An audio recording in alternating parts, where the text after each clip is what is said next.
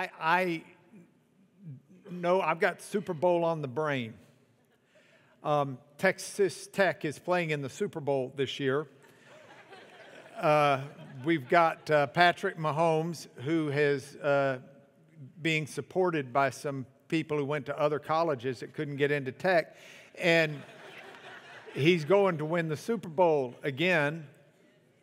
And so I was thinking about it, and I was thinking about just exercise in general and how I need to do better at exercise.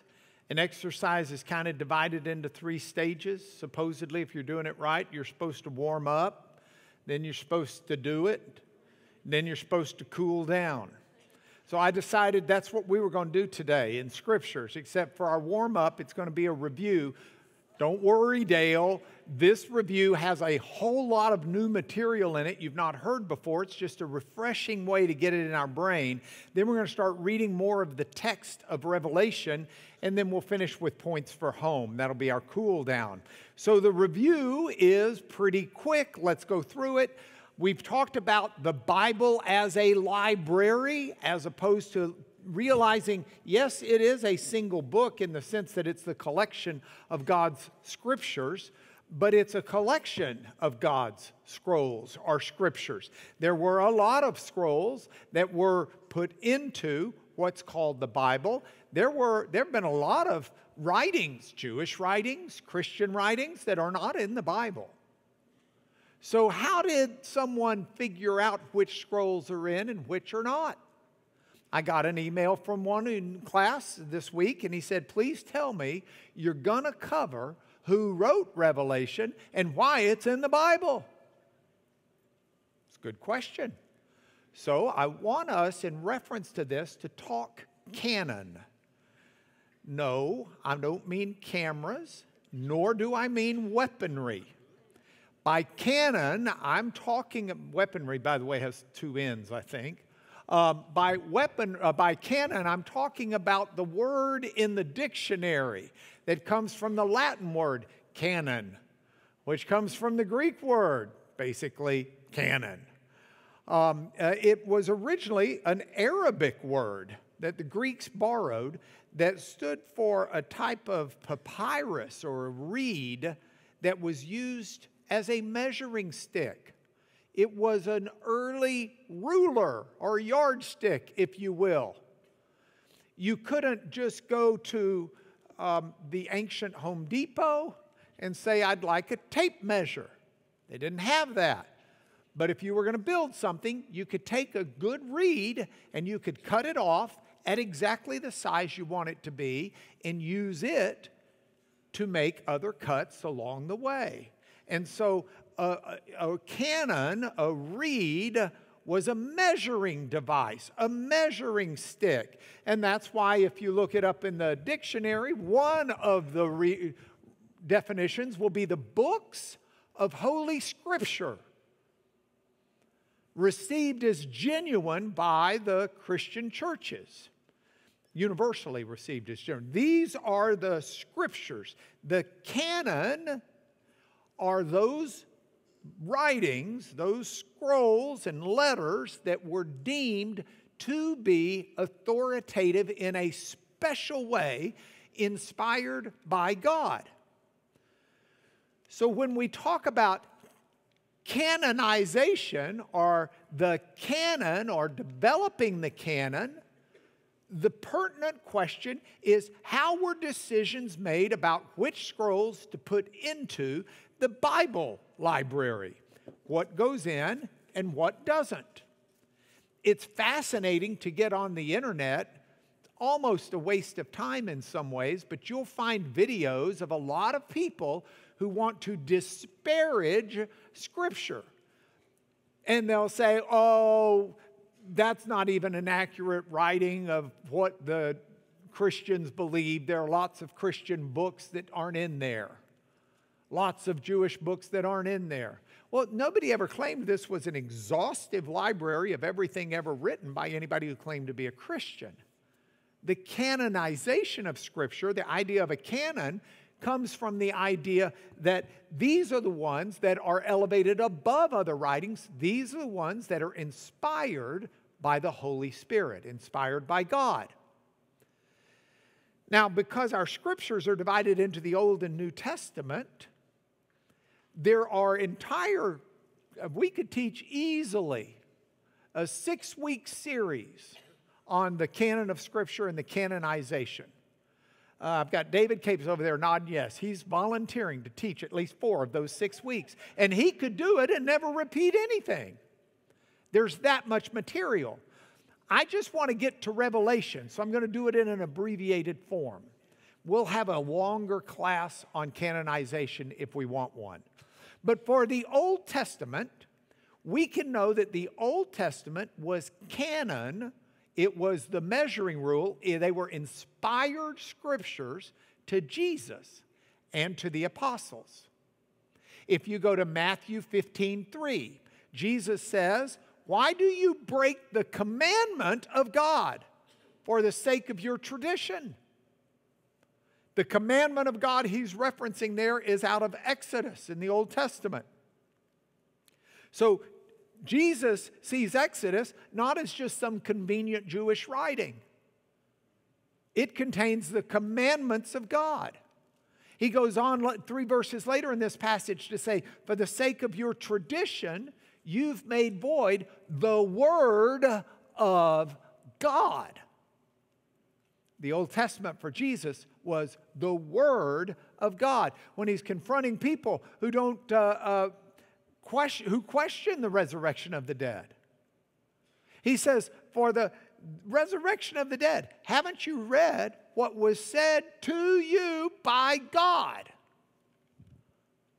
Jesus viewed the Old Testament scriptures as canon, as holy writings.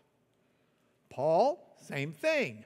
Romans 3, what advantage does a Jew have? Lots of them. But to begin with, they were entrusted with the oracles of God, the logion, the oracles of God. These are something that are special. Paul has no trouble in 2 Timothy 3:16. All of Scripture, these holy writings, were breathed out by God. So the Old Testament were scriptures. They were holy writings. They had been basically, they were in a group unto themselves in the time of Jesus and the early church. Now, fast forward.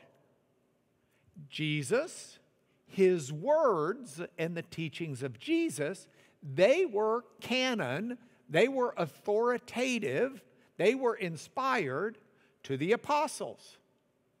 Look at what Peter said in that first sermon in Pentecost in Acts chapter 3. Peter says, "Moses said, 'The Lord God will raise up for you a prophet, Jesus. And it'll be that every soul who doesn't listen to that prophet will be destroyed from the people.'" As a prophet, Jesus is speaking the words of God. Jesus is a prophet speaking God's word. So it was canon to the apostles. The words of Jesus were also canon to the church because this is Peter referencing it. This is Peter quoting it. So we've got now the Old Testament as canon. We've got the teachings of Jesus, what become the Gospels, as canon, the apostolic Gospels. And then we've got the apostolic teaching itself, which the church found to be canon. Even by the time of Peter, we read him referencing the writings of Paul. In 2 Peter, he says, some things in Paul's letters are hard to understand. The ignorant and unstable twist to their own destruction as they do the other scriptures. See, the other scriptures, because the apostolic teaching was canon to the church. This is rooted in a promise Jesus had made that we read about in John 14:26, when Jesus said that the Holy Spirit will be sent by the Father to teach the apostles all things and bring to the apostles the remembrance of what Jesus had said. So the apostles are an accurate reflection, because the Holy Spirit's worked in them, of the words and teachings of Jesus. That's what gives authority to Matthew, Mark, Luke, and John. If you're saying, wait a minute, Mark wasn't an apostle, Luke wasn't an apostle. They were recording other apostolic teaching. They have the imprimatur mark of Peter, and Luke, at least, of Paul, apostle to the Gentiles. So if we put it this way, as a three-layer cake, the church's recognition of the canon is rooted first in the Old Testament, second in Jesus' words, and third in the writings and teachings of the apostles. You can see the way some of this played out by reading Acts chapter 15. In Acts chapter 15, the early church is trying to figure out, now that the Gentiles are being saved as well as the Jews, should Gentiles have to become Jewish to be Christians or to be in the kingdom? And it's a big issue. Because remember, the Jews were for 1,000+ years thinking of themselves uniquely as God's chosen people, God's elect, to whom the Messiah would come and bring the kingdom of God. And now all of a sudden the Gentiles are flooding in. I can remember when I was young and we'd be driving and Dad would come up to a major street and he'd need to turn left onto the major street. And we're at a stop sign and all these cars are just going and going and going, and it looks like there's no end. And my dad looked over at me one time and he said, well, they left the gate open. I said, what do you mean, Dad? Well, where are all these cars coming from? Look at it, man. The gate's been left open. They're all coming. We can't pull out. Well, that's what was happening to the early church. The Gentiles, somebody left the gate open. And they're just coming in by droves. So the question is, I got Larry Lipton here, good Jewish brother. Do I have to become Jewish to be a Christian? That was the question. So the church has this big meeting in Acts chapter 15. It's called the Jerusalem Conference. And the apostles and the elders of the church get together, prayerfully debating the issue. But in the debating, they go to the scriptures. And when they go to the scriptures and they read the prophets, they figure out the answer.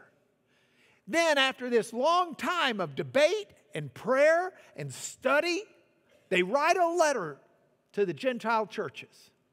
And in that letter, they say, it seemed good to us and the Holy Spirit to put the following on you.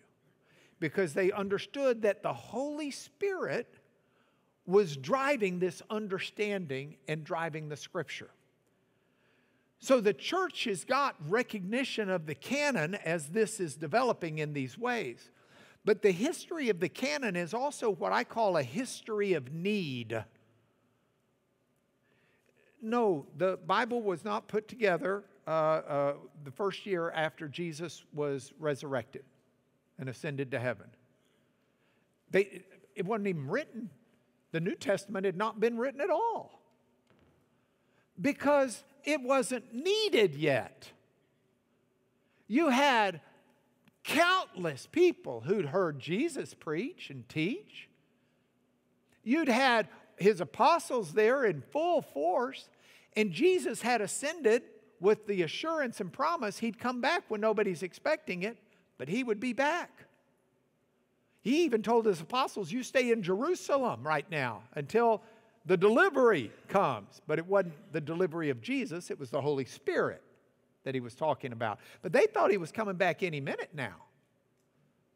I mean, they're selling everything they've got and giving it to the poor because they think Jesus is coming back. They don't have the need yet for these scriptures, but as the apostles are starting to die off and be martyred, that's when the records start being written so that the next generation will have them. So I want to give you some links here for Revelation, for making the point with them, with that, I should say. you've got the Apostle John. Now, some may say John didn't write Revelation. That's fine, but just work with me here. There are really good indicators, including early church history, that John was born around 10 AD. He was a young boy when he was following Jesus. Teenage years into his 20, 21-year-old age when Jesus dies. And then, maybe 22, 23. Then you've got him dying, the last of the apostles, around 98, if church history is correct. There was a student of his, a follower of his, named Polycarp. Polycarp was born in 69. So as a teenager, he and a young man, he's at the feet of John, just as John was at the feet of Jesus. Polycarp, by the way, my favorite of the second century Christians that we know about. The martyrdom of Polycarp, you can't read it without wanting to weep. But Polycarp, before he's martyred, has another fellow around him named Irenaeus. Irenaeus ultimately is also called Irenaeus of Lyon because he's a bishop in Lyon, France. It was called like Lugdunum or something back then. But Irenaeus lives. These are very clear links. There's no fussing about this. Polycarp, in 110 AD, writes a letter to the Philippians. And in the letter, Polycarp quotes or references Mathew, Luke, Acts, Romans, 1 Corinthians, 2 Corinthians, Galatians, Ephesians, Philippians, 1 Thessalonians, 2 Thessalonians, 1 Timothy, 2 Timothy, 1 Peter, and 1 John. He also says, as it is said in these scriptures, be angry and sin not. Do not let the sun set on your anger. Do you realize where that comes from? Let me go back. These scriptures, plural, that he's quoting, include the Old Testament and Paul. Apostolic authority. Already clear. Irenaeus also says the following: while I was still a boy, I saw you in Lower Asia with Polycarp. I recall the events of that time better than what's happened recently. Can anybody relate? For what we learn as children grows with the soul and becomes one with it. So I can tell even the place where the blessed Polycarp sat and talked, his goings, his comings, the manner of his life, the appearance of his body, the discourses which he gave to the multitude, and how he reported his living with John and with the rest of the apostles who had seen the Lord, and how he remembered their words and what things were which he heard from them about the Lord and about his miracles and about his teaching. How Polycarp received them from eyewitnesses of the word of life and proclaimed them all in harmony with the scriptures. These are people back in the day who were recognizing the authority of various scrolls and letters. This is the Muratorian list. I've got Charles Mickey in here somewhere. Charles. There he is. Charles has taught on this in this class way back in the day in the chapel. Great class. The Muratorian fragment, that's named after a fella in the 1700s who discovered it. His name was like Muratorius or something. But in 170 AD or thereabouts, it lists the scriptures, and it lists all of our New Testament books except for Peter, James, and Hebrews. Doesn't mean Peter, James, and Hebrews were like not in the Bible or not in. It's just that's what this aspect of the church was seeing, where he was. They didn't have the internet yet to pool their knowledge. But the Bible as a library is one that recognizes that these books have been collected as something special, and it's been done in the process of canonization. And within 100 years of the writing of the Revelation and all the rest of the books, they're all considered part of Scripture. They're all part of that three-layer cake: Old Testament, teachings of Jesus, and apostolic anointed works. So, next point of review, the apocalyptic genre. I don't need to spend much time on this because classes 1 and 2 went into great depth. But there are all sorts of literature genres back in the time of the writing of the Bible. And the biblical scrolls, we see God using all of those different forms of communication to communicate His truth within those scrolls. And so when we look at the biblical apocalyptic type of writing, and that's a specific type of writing, we'll read it very clearly in Daniel. We'll read it in Revelation. We'll read it in some of Isaiah, some of Zechariah, a good bit of Zechariah, and Ezekiel. It's a very specific type of writing. And it's a type of writing that not only is unto itself, but has certain traits. Again, not to go into detail, you can go to the last class for these traits. But what you typically see in that type of writing, apocalyptic writing, are traits of symbolism, especially with animals, but not only animals.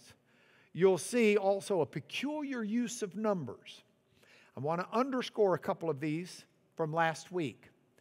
The number 3 in ancient biblical times of the Middle East, and I'm stretching all the way up into Greece as well. The number 3 was a very divine number. It represented the divine, the spiritual, the holy. The number 4 was considered a very earthly number. The 4 winds, the 4 elements. You've got 4 as a very earthly number. That represents the totality of the earth. And if you think about it, what they were really good at doing is basic math.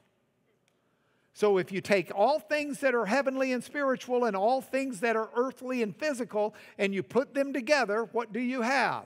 You have everything. If instead of putting them together by addition, you do multiplication, 3 times 4 is? Good job. Which are very complete numbers. And they'll play with those numbers.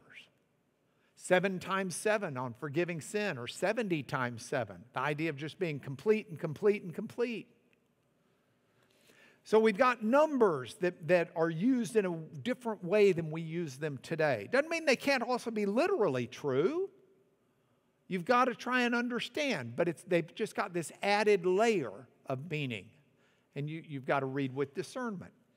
Lots of visions and dreams in the apocalyptic literature. Lots of talk about a coming cataclysm or huge problems and an age to come. Lots of talk about angels and demons. Many of them are not written by the person they claim to be written by. All of that's been covered in previous classes, though not in the detail of the canonicity. Now we get to reading the text. So we started last week here with Revelation 1, 1 and 2. The revelation of Jesus Christ, which God gave him to show to his servants the things that must soon take place. He made it known by sending his angel to his servant John. Now the big question is, John who? And the answer is, first of all, John who's famous enough that he doesn't need to say John who. Doesn't say John Wayne. Doesn't say John Doe. It's John. And it's not just here, it's multiple times during the Revelation. And it sets John on the island of Patmos, which is where John the Apostle had been exiled, offshore Turkey. If we roll forward a few years, and I'm going to suggest to you the Revelation was written around 95 AD. Justin Martyr is born about 5 years later. Justin Martyr is really important church father. He was born a pagan, somewhere around the age, I'm doing this off memory, so David Capes can tell me if I get it wrong. Somewhere around the age 35, he becomes a Christian. And he had studied a lot of Greek philosophy and logic. He was a Stoic in the Greek philosophical sense. He'd studied a lot of Plato. And he became one of the biggest defenders of the Christian faith. He was the first, what we would call, apologist. And that's not like, oh, I'm sorry. That's from the Latin word apologia, which means a defender. He was one of the first defenders of the Christian faith. He ultimately was martyred.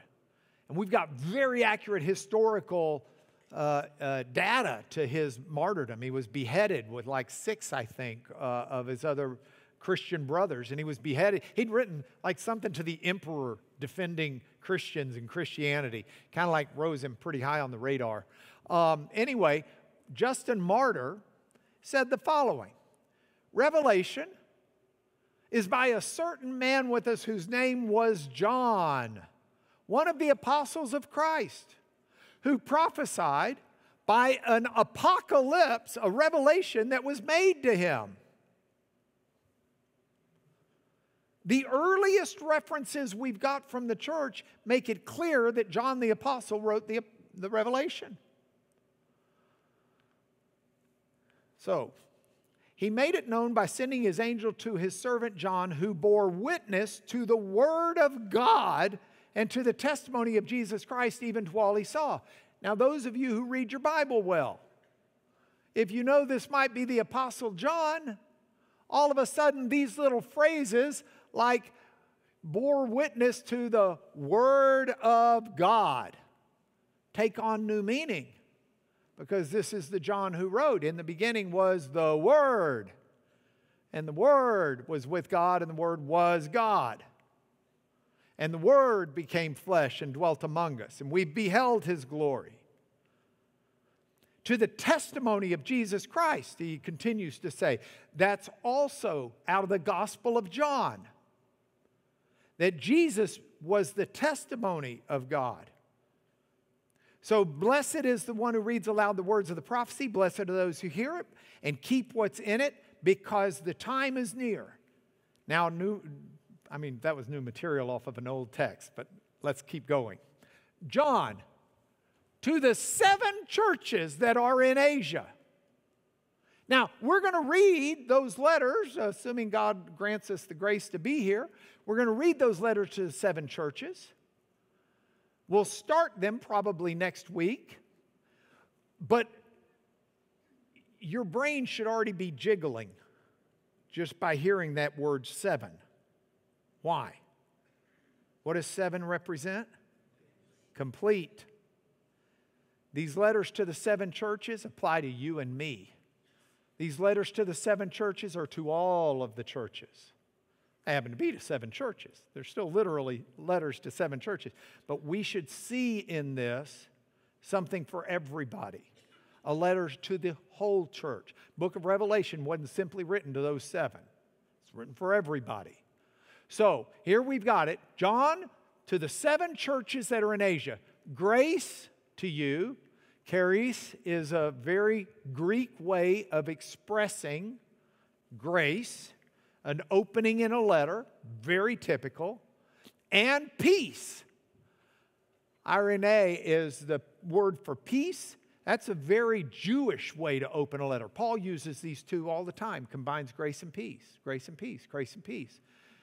It's Greek and Jewish greeting, all wrapped up in one, grace and peace. Bruce Metzger points out that you really can't have true peace unless you first have God's grace. And makes a good preaching point off of the way that these are ordered by the Scriptures. Grace and peace.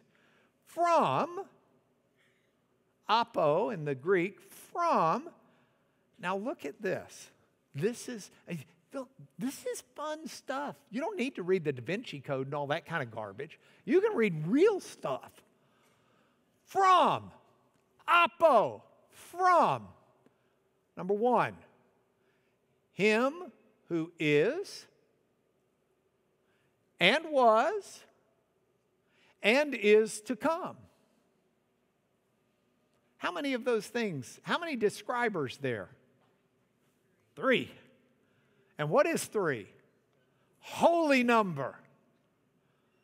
Who was and is to come. It's not only a holy number, it's an echo of Exodus 3, 14 and 15, where God's appearing in the burning bush to Moses. And God defines himself. Moses says, "What's your name? I want to know your name." And part of it in Greek says, Ho'on, the one who is.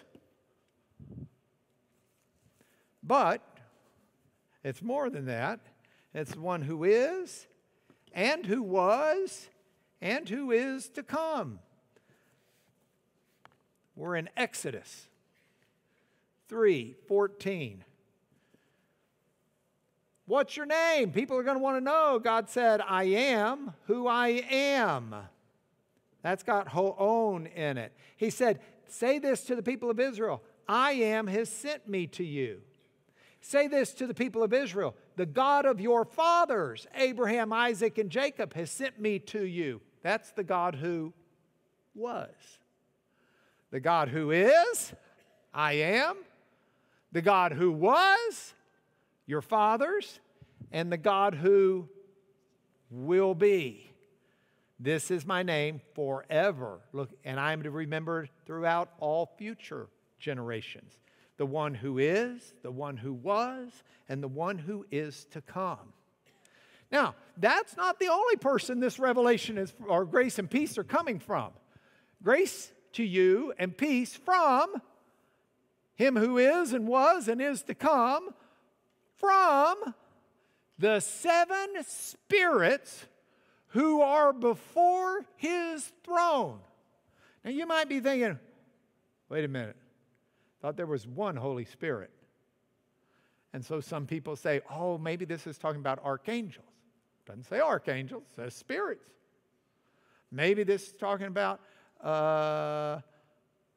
something we don't know about. Or, what does the number 7 represent? Complete, whole. The Holy Spirit, the 7 spirits, is a way of expressing the one Spirit. You say, where did you get that from? Well, don't blame me. That's what this stuff's written like. The earliest commentary we have on the book of Revelation is by a guy named Victorinus of like Politu or something, some weird town you'll never hear of again. It's the oldest commentary on Revelation we've got. It dates from the 100s, late 100s. He said it. So don't blame me. So 7 spirits. By the way, look at this. Look at Isaiah 11, verse 2. Lest you have any doubt about this. Isaiah 11, verse 2. And I'm going to have to show it to you in the English. If I was in Capes' Greek class, we'd look at it in the Septuagint because the Septuagint makes it even clearer the way they do it. Isaiah verse 2. And the Spirit of the Lord shall rest upon him. So it's the Spirit of the Lord, the Spirit of wisdom and understanding and of counsel and of might and of knowledge and of the fear of the Lord. The Spirit, or the 7 spirits. There are 7. The fullness of the Spirit. So the fullness of the Spirit is also giving you grace and peace. You're not going to have any grace and peace in your life except it's coming from the Spirit. It's coming from God. But those are just two. And don't we know divinity comes in threes? So, number 3, and from Jesus Christ, the faithful witness. Kind of cool to see the Trinity there with the grace and peace, isn't it? You've got the God of Sinai, Moses. You've got the Spirit in its fullness, in His fullness, her fullness. You've got the divine Christ, the faithful witness. By the way, just can't pass it up. I'm telling you, this is the fun of this stuff. If you're making notes, Jesus Christ. How do you want to define Him? Put some attributes on there. How many would you like to list? Oh, I'll take 3, the divine number, please. So He'll be the faithful witness, the firstborn of the dead, and the ruler of kings on earth. 3 descriptors, because He's the perfect heavenly being.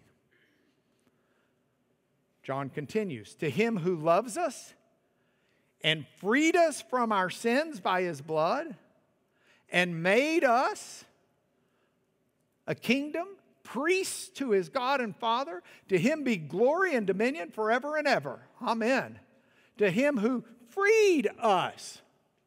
I don't know, David Capes, what verb you used for the paradigms in the first year Greek class you teach, but we learned, one of the verbs we learned was luo. This is luo.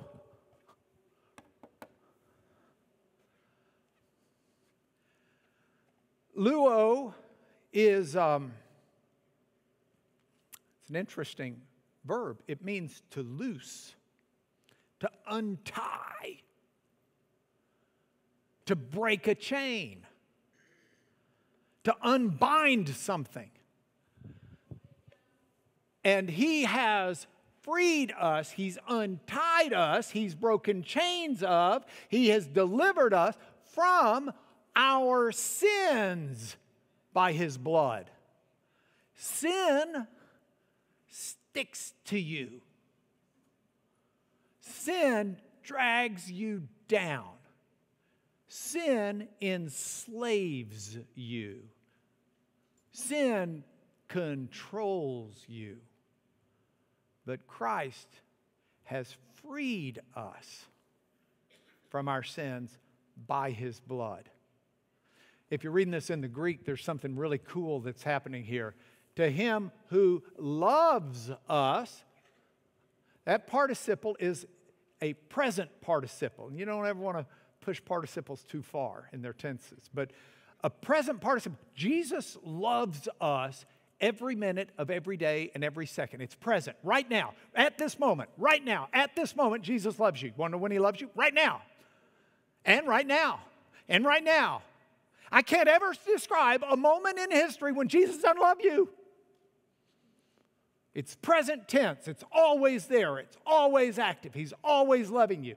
But He changes tense with this participle to the aorist tense.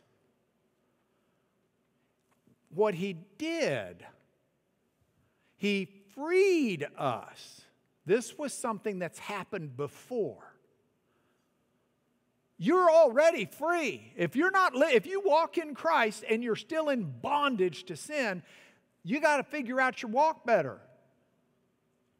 Because you've been set free. He has untied us from our sins. So to Him who loves us and has freed us from our sins by His blood and made us a kingdom.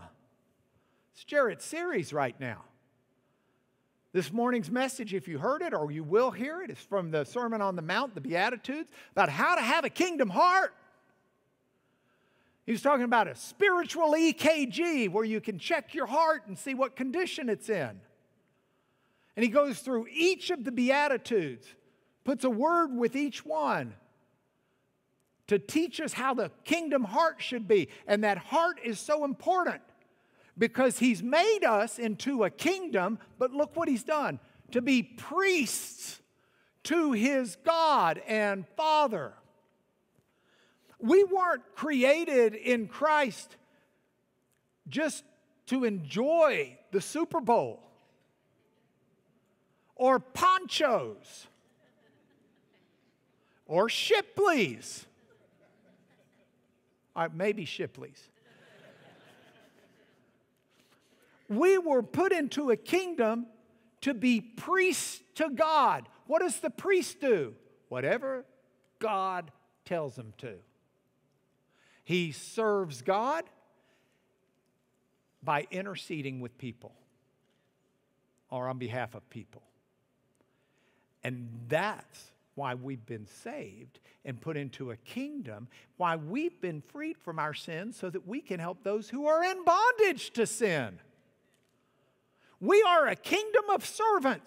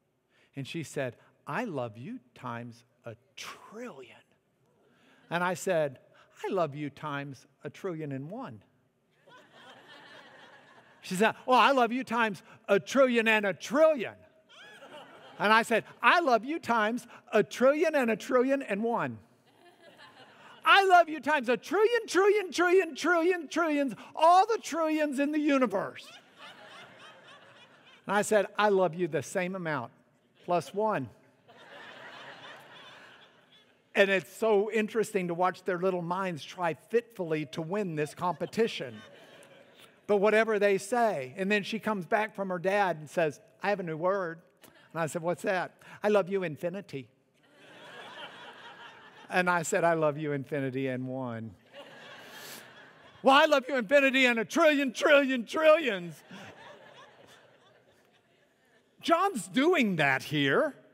He takes the longest time span in the Greek language, ion, and he makes it a plural, ions. And then he multiplies it by the same plural, ionon. He says, takes the longest period of time there is, ion, makes it plural, ions and ions and ion times and ions and times ions. That's the way they did numbers, by the way. They had zero qualm multiplying the numbers to make things more intensive. We'll get to 144,000 being in heaven or being in God's kingdom later, but I'm going to, spoiler alert, I'm not going to go Jehovah's Witness on you, and I apologize, don't want to offend any of the Jehovah's Witnesses watching this who think there's exactly 144,000 in the kingdom. I'm going to suggest it's 12 times 1,000. It's the fullness times the kicker to make everything even more full. Everybody who belongs in the kingdom is going to be there. This is the way they did their thinking. Take the largest number there is, make it plural, multiply it by itself. That's how long God's going to have the glory and the dominion. Amen. Because behold, he's coming with the clouds, and every eye will see him, even those who pierced him, and all tribes of the earth will wail on account of him. Even so, amen. Nigh, amen. There are 3 passages of Scripture, if I had time, I would get to with you. But and maybe I'll start here next week. But Daniel 7:13 helps us understand this image. He's coming with the clouds, because Daniel 7:13 is that 4th vision of the coming kingdom. And in that kingdom comes one who is like the Son of Man, coming with the clouds. Im in Hebrew, but here meta, with the clouds. Clouds themselves, very symbolic in the Bible for the appearance of God. Exodus 13:21, God led the Israelites through the wilderness. How? By day? In a cloud. Doesn't say he's coming on the clouds. It says he's coming with the clouds. Those accompany the presence of God leading his people. And every eye will see him. Even those who pierced him. This is Zechariah 12:10. And it's good enough. I really will. I'm just going to pick up next week. So this is like a foretaste of what's coming. But Revelation, more than any book in the New Testament, quotes the Old Testament or refers to it and uses its imagery over and over and over. As we try to understand the symbolism and the imagery in Revelation, we're just going to keep going back to the Old Testament because it's all biblical imagery. God in His Scripture has given us the key to understanding the book of Revelation. So, I am the Alpha and the Omega, says the Lord God, who is and was and is to come, the Almighty. That whole concept, Alpha and Omega and all letters in between, that's the first and last letter. Okay, look, we've got to get to the points for home. But trust me, you're going to see a map of Patmos next week, and I'll bring out part of that verse. That was your warm-up. That was your do it. Now we got to do the cool down before I let you go. Number 1, we can rely on Scripture for life. These are the oracles of God. This is the Holy Spirit whom the Father sent in Jesus' name to teach us the things we need to know and bring to remembrance to the apostles the things that He had said. This is reliable. And it teaches us that God reaches all of us. That's this Alpha and Omega. He's there for your past. He's there for your future. He's certainly there for your present. Doesn't matter what you're going through right now, at this point in life, you can be assured of something. Jesus loves you right now, and His sovereignty covers your life right now. He can heal you from your past. He can take care of you into your future, and He can provide for you in your today. So let's serve our King. He's made us into His kingdom to be priests to Him. We've got the greatest calling anybody could ever have. I hope you're enjoying this study. I'm excited to come back to you next week. Let me bless you in the name of Jesus, and then I'll see you next week, God willing. Father, we do in the name of Jesus ask your blessing upon all who hear the words of your Scriptures. May your Holy Spirit enlighten the hearts of those who are listening and reading, to draw them into your kingdom and to put them to work in service to you in that kingdom with the kingdom heart as taught to us this morning. We pray these things through the one who was and is to come, the Alpha and Omega, the sovereign Lord of lords, the King of kings, the almighty Pantocrator. We pray this in Jesus Christ's most holy name. Amen.